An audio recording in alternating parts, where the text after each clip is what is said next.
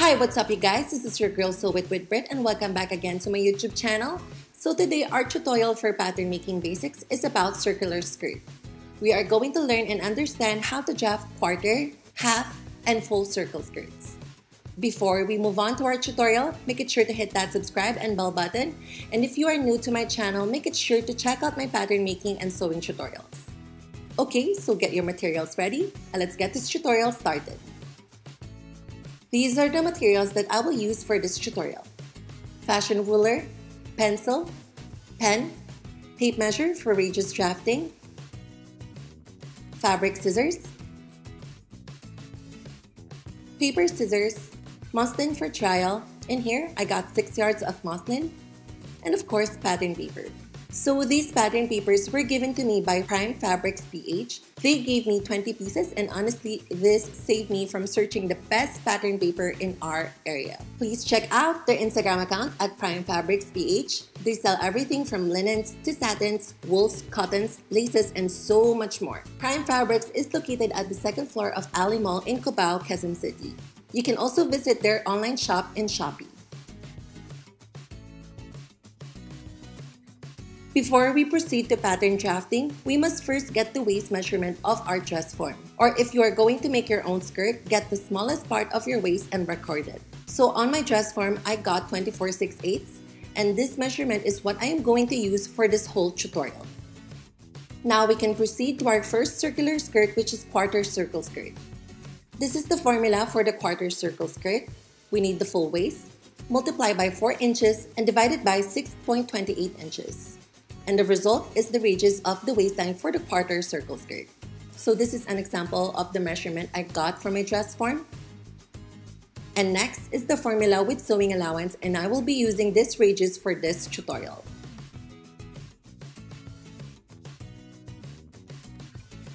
For the quarter circle skirt or any circular skirts, we should always start drafting the radius of the waist from the tip of the angle of our pattern paper. From my formula with sewing allowance, my radius is 16 6/8 and I will draft the radius from the angle using this measurement. As you guys can see, I am pivoting my tape measure and marking the radius of the waist.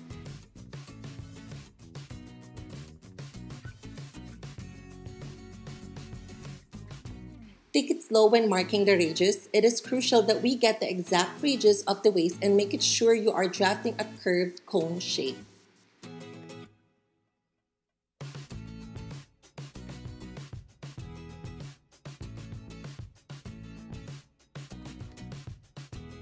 After marking the radius, connect all of the marks using the fashion ruler.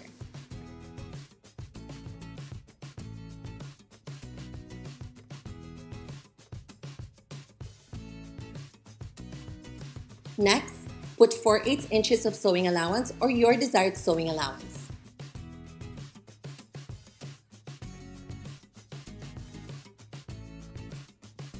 Next, let's draft the skirt length.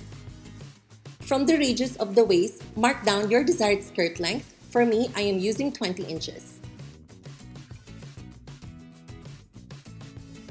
Next, we can finally cut the patterns out from the paper.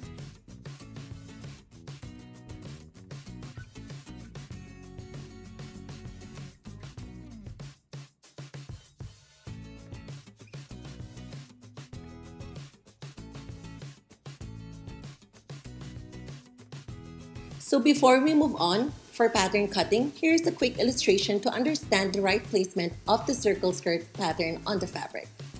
For the quarter circle skirt placement on the fabric, make it sure that it is on the 45-degree angle of the fabric, which is the bias. Just like on the pattern paper, find the angle of the fabric between the selvage and place the pattern on the fabric. By the way, we will only need 1 layer of fabric for the quarter circle skirt. Next, pin the patterns on the fabric and cut it all the way.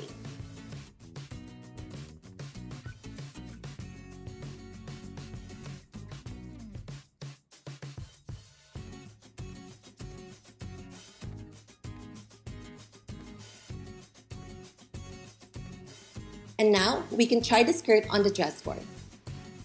Et voila! Here's the frontal view. And as you guys can see, it looks like an A-line skirt and it doesn't have flares. Here's the side view. And here is the back view and where the zipper will be located. Okay, so let's now move on to the half circle skirt. For the half circle skirt formula, what we need is the half measurement of the waist and multiply it by 4 inches and divide it by 6.28 inches. And the result is the ridges for the half circle skirt. Here's an example formula I got from my dress form.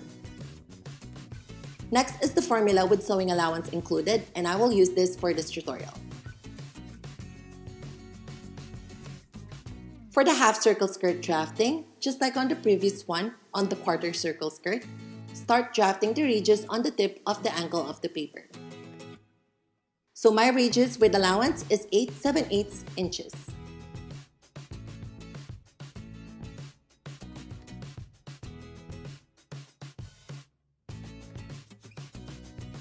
After marking the ridges, connect the marks with the fashion ruler. Next, put your preferred sewing allowance on the waist. For me, I am using 4/8 inches.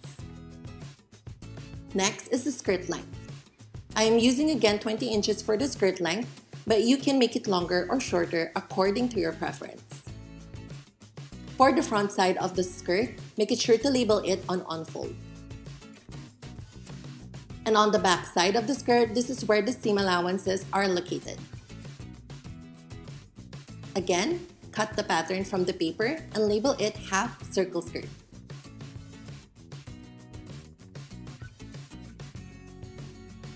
Here is an illustration to understand the right placement of the pattern on the fabric. For this pattern, make it sure that the fabric is folded on the lengthwise grain. Place the pattern at the folded edge on the 45-degree angle, which is the bias part of the fabric. For the half circle skirt, we need 2 layers of fabric folded on the lengthwise grain. Carefully place the pattern on the folded edge and pin the pattern in place. And after that, let's cut everything.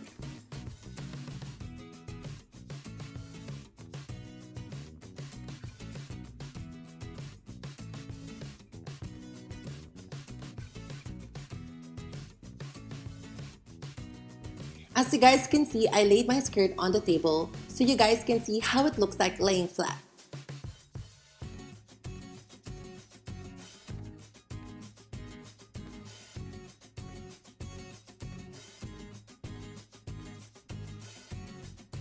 There you go.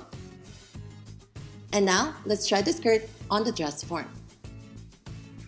Et voila! So here's the frontal view of the half circle skirt. As you guys can see, there's a big difference from the quarter circle skirt, and this time it has more flares on it. This is the side view and the back view where the zipper will be located. So let's move on to the last and final circular skirt, which is the full circle skirt. For the full circle skirt formula, what we need is the 1/4 measurement of the waist, then multiply it by 4 inches, and divided by 6.28 inches, and the result is the ridges for the circle skirt. Here is an example measurement that I will use for this tutorial. Notice that I didn't add sewing allowance for this pattern. We will add the sewing allowance later after drafting the skirt.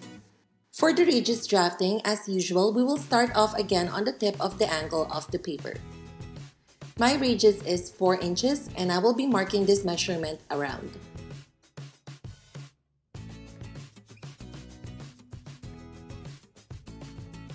Next, connect the marks with the fashion ruler. Next, let's put the sewing allowance on the waist. For me, I am using 4/8 inches. Next is the skirt length. As usual for me, I am using again 20 inches down. You can make it shorter or longer according to your preference. Now that we have marked the skirt length, don't forget to label the first side as unfold.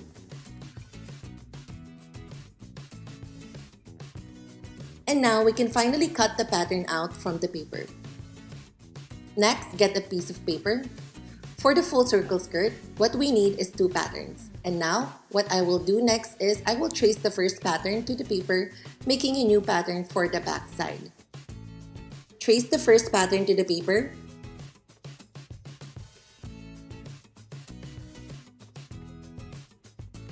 And after tracing, label the first side zipper line and the second side as the side seam. Next, we will put sewing allowance on the pattern. For the side seam, I will use 4/8 inches of seam allowance. And for the zipper line, I will use 6/8 inches of seam allowance. After that, we can finally cut the second pattern out from the paper.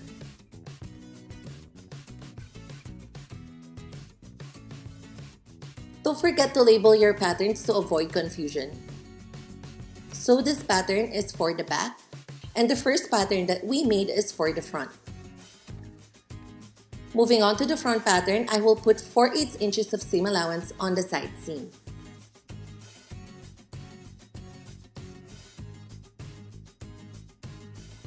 And we are done drafting the pattern for the full circle skirt.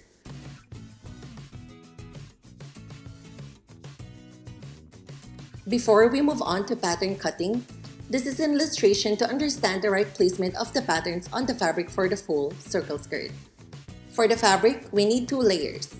Fold the fabric on the lengthwise direction. Both are placed on the 45-degree angle of the fabric, which is the bias. But notice that on our front pattern, I placed it on fold. And on the second one, I only placed it on the bias but not on the fold, since the second pattern has seams on both sides. Okay, so let's move on to pattern cutting. So here, I am going to cut first the first pattern, which is placed on the fold, and I place it on the bias. Pin the pattern in place. And now let's cut everything.